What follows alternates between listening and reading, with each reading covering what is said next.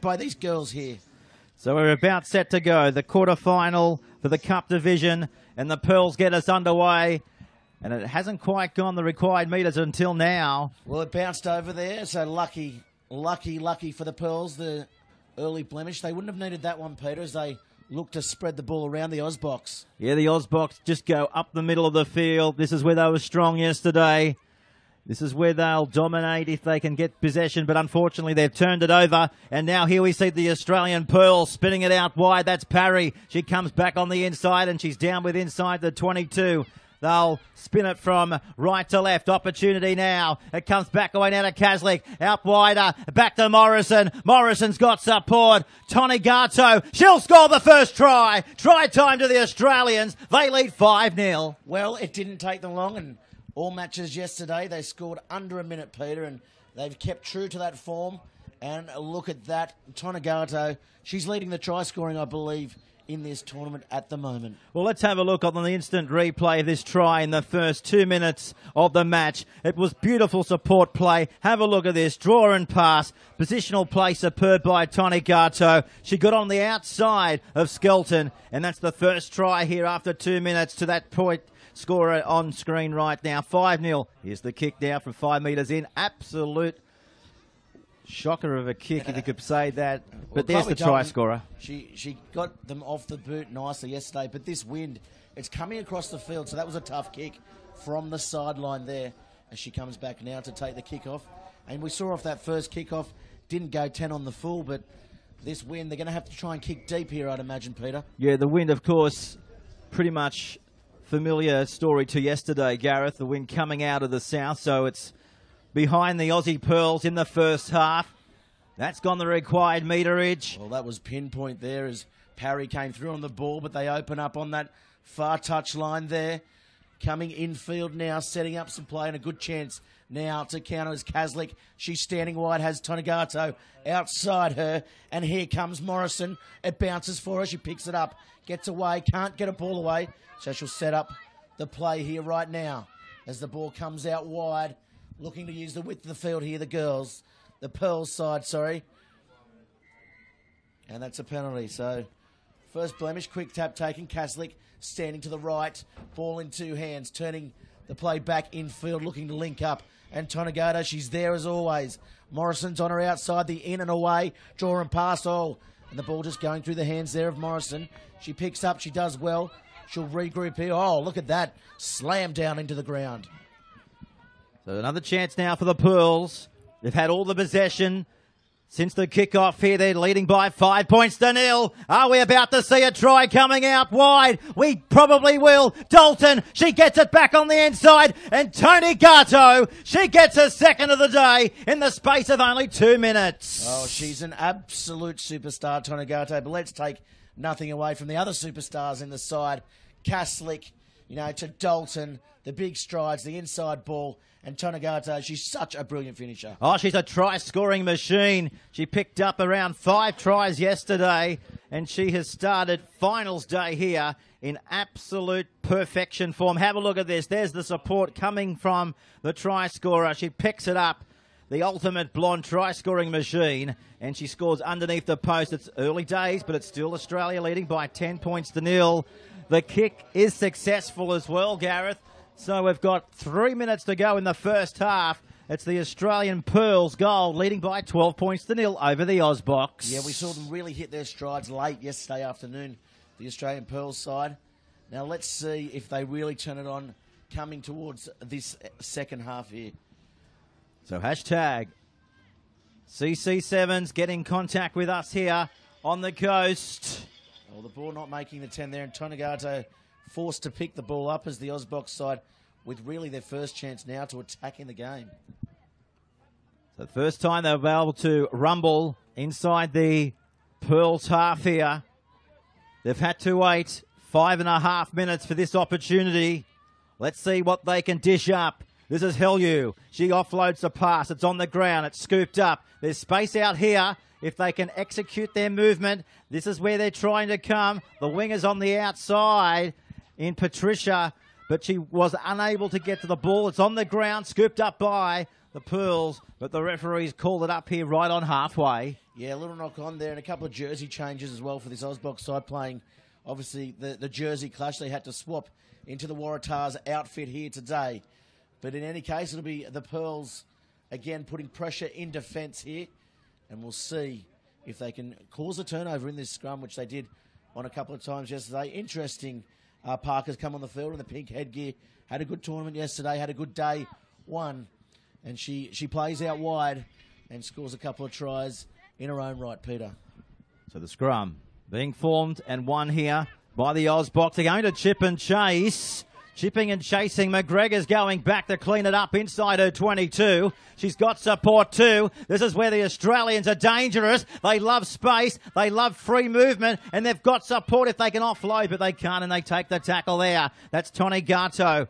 She'll now throw it out wide. Comes back to now to McGregor. They're about to hit the halfway line. Now to Dalton. She's down the touchline. She's got support. It comes back there now to Anderson. Shut the gate. That's the third try in the first half. And they're over again. It's 17 points to 0. It's a carve up early on. Well, shut the gate. The horses bolted. Reminiscence of the great Winks yesterday. That was about 8 lengths there, Peter. Oh, bolted in. And looks like in the first half, the Australians, if they can keep this up, running like this and support play like that and going 30 metres to score a great try there was Brooke Anderson. That's her first on finals day here in the Central Coast Sevens for 2016. And the kick has hit the post and then it's bounced back and hit the crossbar and back into the field of play. So no change here on the Bar TV Sports scoreboard. We're approaching half-time. It's 17 points to 0. We've seen 3 tries in the first half here to the Aussie Pearls on finals day here in the Central Coast Sevens. So back to halfway. The Aussie Pearls will get us back underway. The siren has gone in the background. So we're only seconds away from half-time here at Murray Breen Oval. OzBoks, what have they got?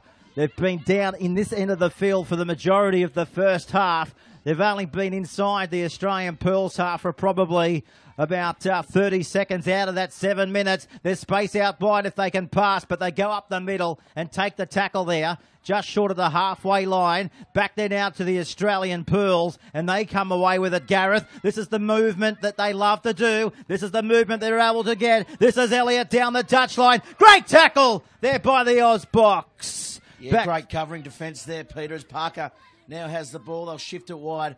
There's plenty of space out there. Kaslik goes back infield, tries to palm off Ngawe, just can't get away.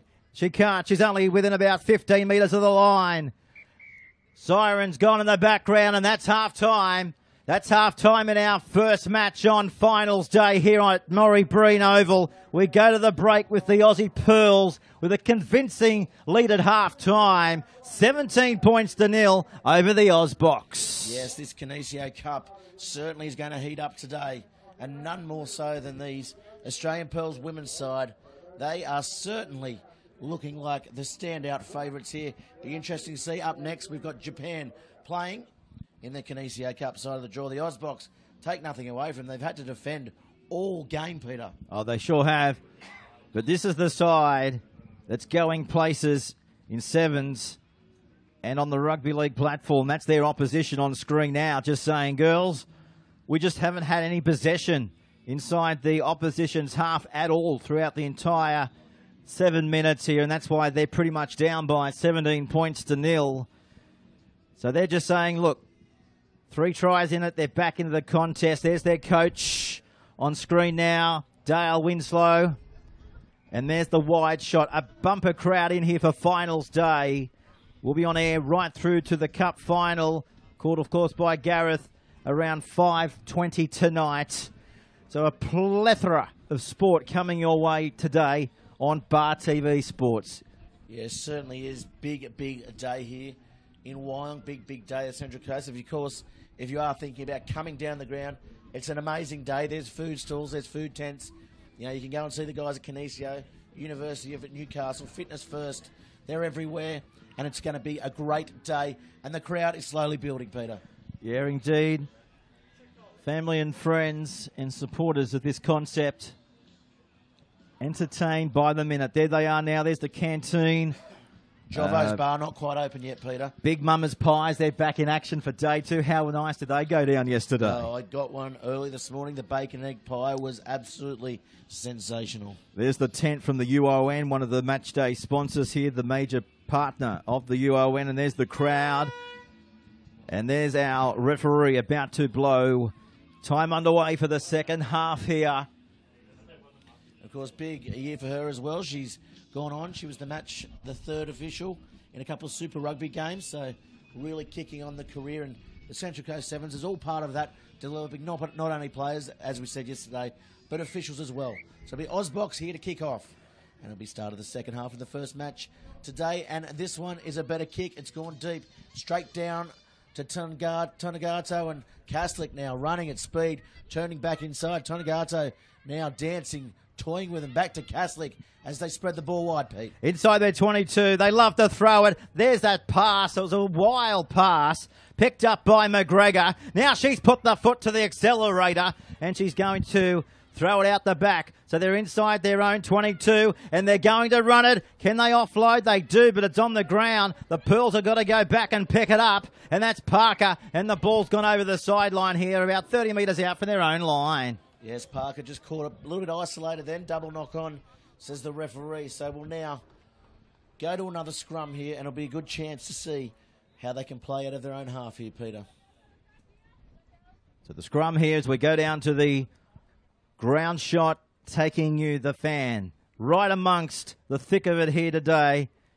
We'll see plenty of blood. We'll see plenty of sweat and tears and triumphancy throughout the day. No doubt about that. We may not see quite blood. It's not a bloody contest. But I'll tell you what, there'll be a lot of sweat here today. It's a humid day here on the coast, Gareth. Hates an exaggeration, our Peter Jolly. Oh, nothing like it, mate. As they come out wide now to the right-hand side. Look at that great defence by the Pearls on the OzBoks. They're driving them backwards now. And this is Patricia Redroka with the ball. They've turned it over, and now they capitalise. That's Morrison. She steps, she weaves. She's still going, Morrison, and she's within about 30 metres out from the opposition's goal line. Penalty, though, going the way, though, to the OzBoks here, Gareth. Yeah, Kaslik just coming in. She went in pretty hard at the clean-out there and just lost her feet, but she certainly put her body on the line and looking to consolidate the ball, so it's going to be a turnover, and we'll see how they go and how they play out of their own 22 almost here, Peter.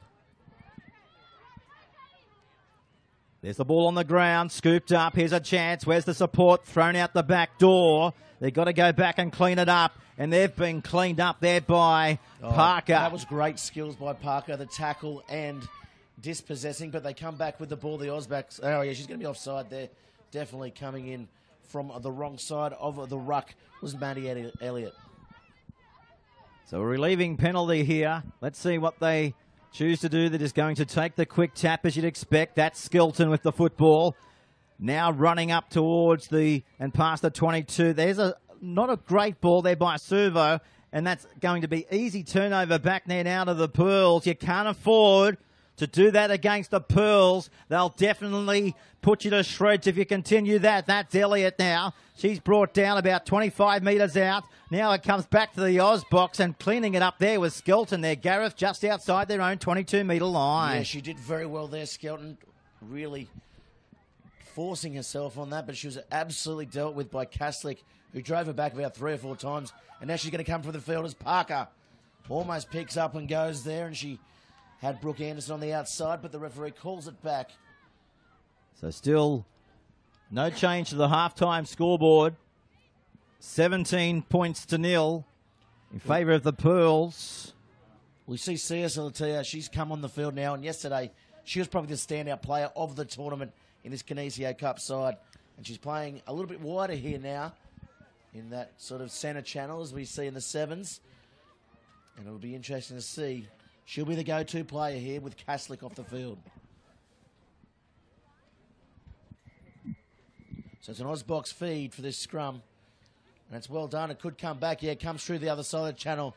So here come the Aussie Pearls looking to make their mark straight away. And CC7s, she gets away from one. She's going to go all the way, Peter. And that's a pretty good try. Yeah, she's going to go all the way untouched. Patricia Redroka was in pursuit, but couldn't catch the pace and the agility of our try scorer on screen there. So that's the first try in the second half to the Australians. They lead now they skip out to 22 points to nil, and this is how they've clocked up that 5-pointer, just the in and away. Nobody was going to catch it with over 20 metres left to run. So a tough conversion, though, coming up for the Australians. They're kicking into the gale here, and that's evident there. The ball just was pushed back into the breeze, Gareth. So no change. 2 minutes to go in this clash. It's still 22 points to nil. It's one-way traffic here at Morrie Breen Oval. Yeah, just the class of this Australian women's side. Proving a little bit too much here for the OzBoks Invitational team. They can hold their head high, though. They definitely can. They came close yesterday against the Aussie girls' green side. Well, they've been able to find the edge of the eastern side here. Touchy's put a flag up over there on the eastern touch line. Not long to go. 1 minute 38 on our destination New South Wales scoreboard here. We stand by for our next match. Our next match will feature Japan. Looking forward to that one. They're taking on the New Zealand Wasps. Lunchtime over the ditch in New Zealand, so we'll have a massive fan base watching the Wasps take on the Japanese. But right now, they're away again. McGregor, pin the ears back. She does. She pins the ponytail back too. That's flopping around in the breeze. And she's under the post. That's the second try of the second half. 27 to 0. 27 to 0, yeah. And this is a comprehensive victory. And it's certainly a signal in this Canisier Cup side of the draw as we see a step through there. Poor defending.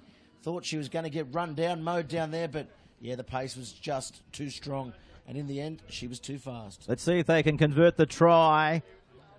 McGregor from right in front stabs at it. She likes it. The touch judges, they don't move. So 26 seconds to go here in the match. It's the Australians out now by 29 points to nil. Well, they certainly did move. The flag went up, and I think that's for the first time here today. So kicking today all throughout this tournament is going to be tough for all sides of the draw.